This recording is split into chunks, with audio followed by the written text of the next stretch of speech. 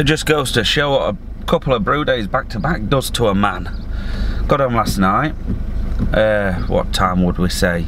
7ish, I think. Well, not. I got home before 7, but about 7ish, I took myself off upstairs, laid on the bed, clonk out till 7:30 this morning. Barmy, just gone. So the vlog for today is not up yet, so I'm going to drop Gemma off at work and I'm going to come back home, edit the vlog, and then we'll shoot back down to work and tinker with the kit and whatever else the day has in store for us. It's bloody beautiful, I tell you.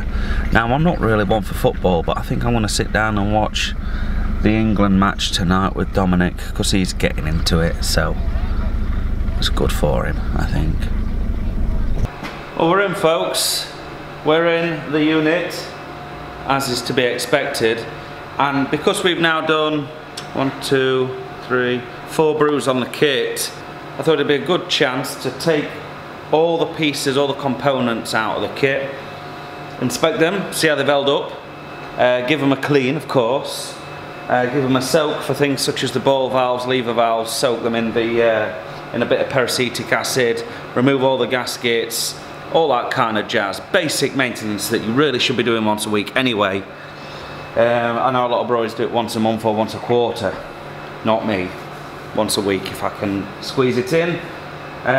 Certain things on the hot side aren't that important. For instance, on the boil kettle, if you can't get your valves off every week, it's not going to matter too much, but you really should be inspecting them as often as possible.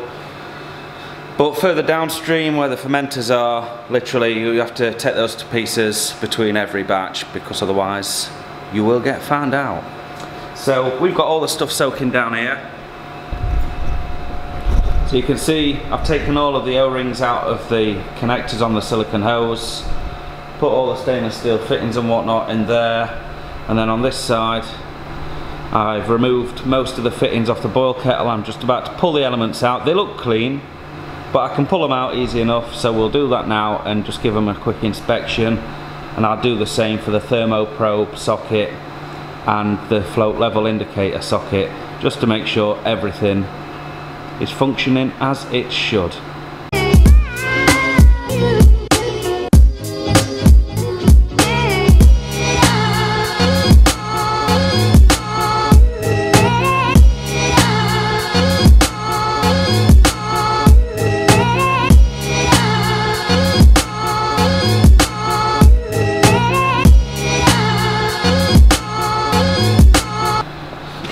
So as I've pulled the elements out, they're in perfect nick, they look great.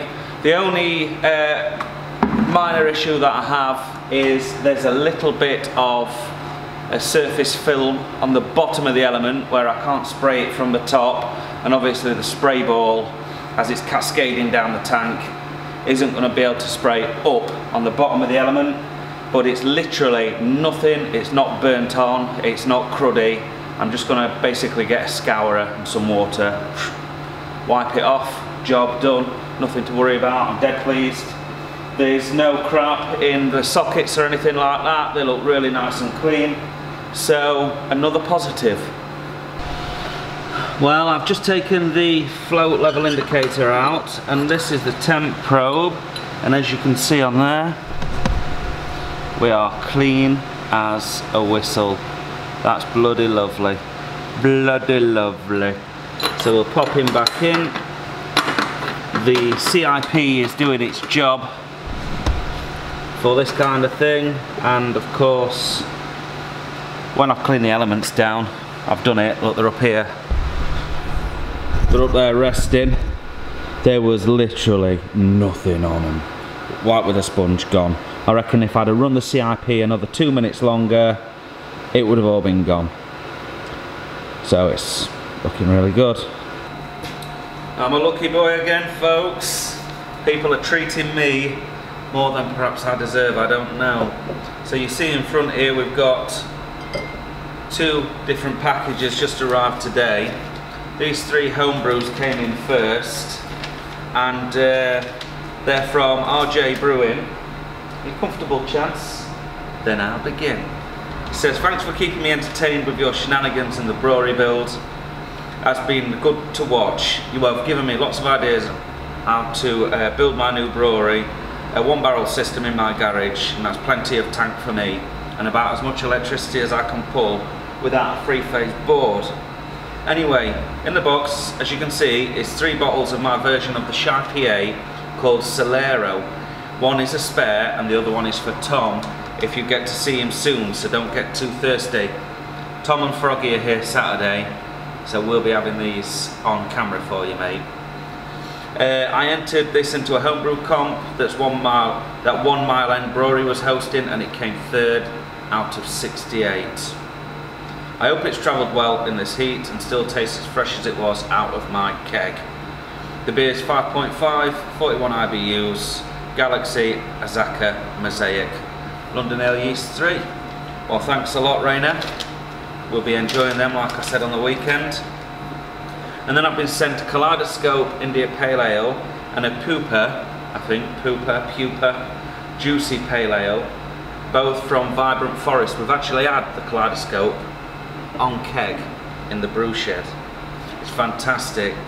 Now this has come from a good buddy of mine called Sandra. She sent it across. Here are 2 of my favourite beers from my local brewery, Vibrant Forest, run by Kevin Robinson down south in Leamington, New Forest.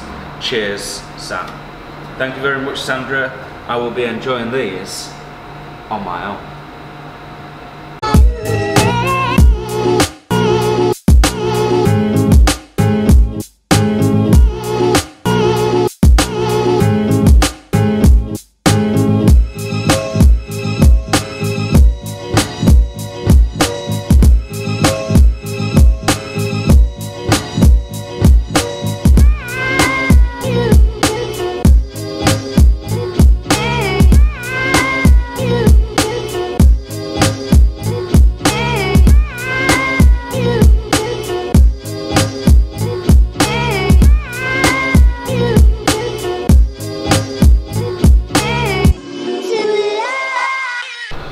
So we've got these tables put together.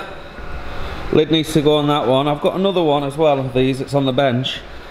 I've lost the gallows bracket, so I'm going to have to fab some up, I think. But first, I want to nip home and make sure I've got some beer in the fridge for football, and then we'll pick the kids up.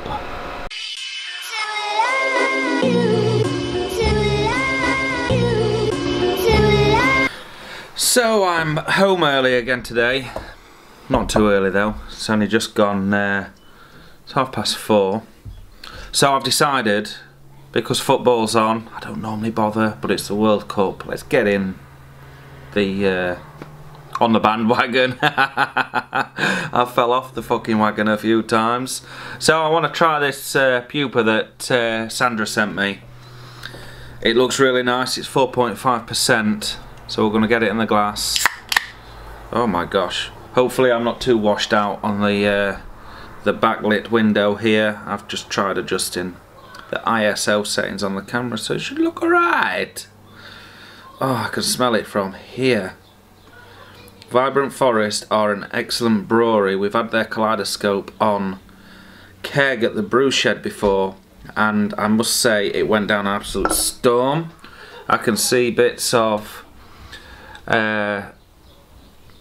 yeast, maybe some hot particles floating around in here. Very New England IPA style, New England Session IPA. It says a juicy pale ale. I wonder if we've got the hops in here. I think I did see them somewhere. I'm sure I saw them somewhere, but I can't quite see them now, so we'll just get straight in.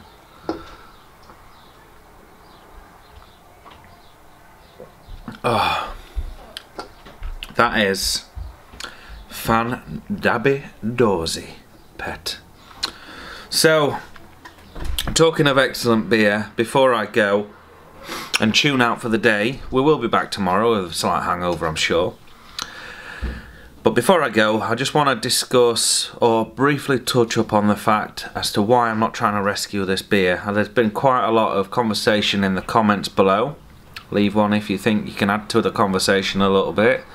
But a lot of people are saying, why don't I try and rescue the beer, brew up another batch that's got very low or no IBU content, blend them, all these remedies, adding lactose for instance, all these remedies that would work in theory, and they would work if it was a homebrewed batch, for instance. The reason I'm not going down that road is because this is of course a commercial brewery, as we all know. I've put a lot of time and effort and money into getting it up and running, and of course people already know what my beers are like because of all the awards that I won with the Idle Valley brand. People understand what to expect, and if I start cutting corners like trying to salvage a batch of beer just to get it on the bar, you very quickly get found out. It's not something I'd do commercially anyway. I've been known to zhuzh recipes up to improve them, but I've never tried to rescue a bad batch and sell it. I'd much rather just tip it and start again. Your reputation is worth far more than a few kilograms of hops, a few sacks of malt and a day's work, because it'll take you a heck of a lot more time and money to build it back up. If you get found out taking these shortcuts, and it feels like cheating to me if you do something like that. And whilst I would do it if it was homebrew, because I wouldn't want to tip it, and I do hate waste, and if I had space I might age it or sell it as a different line, because the beer's not off, it just is too bitter for me. So if we had tank space for instance, or we had cask space, I could stick it in a cask and put it in the corner of the cold room, leave it there for 6 weeks and come back to it. It might be great, but we only stand with 3 fermenters, we don't have any casks yet. It's more important for me to get the best I can out of those fermenters if I'm going to be tying up that fermenting space, which is why I've decided to open the valve, let it go on the floor. So yeah, that's batch number 1 down the drain. Sort of anticipated it. You always get these wrinkles in the road before you take on anything big like this.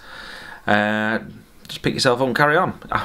I'm really not that sort of beat up about it, if I'm honest. I'm really not that beat up about it. The only thing that I think I've let myself down on is something that Hoverdog Brewery pulled me up on in the comments recently as well, and that is all this steam coming out of the chimney and I've not once said chooch it. Well, we shall remedy that when Tom and Froggy come over on Saturday as we brew the Coconut Shy PA for the first time on Harrison's Brewery kit. Now I'm sure it'll be on Froggy's channel, and I'm sure it'll be on Tom's channel. It'll definitely be on my channel, and that's one you really don't want to miss out on. We'll see you tomorrow for the build up. Chooch it.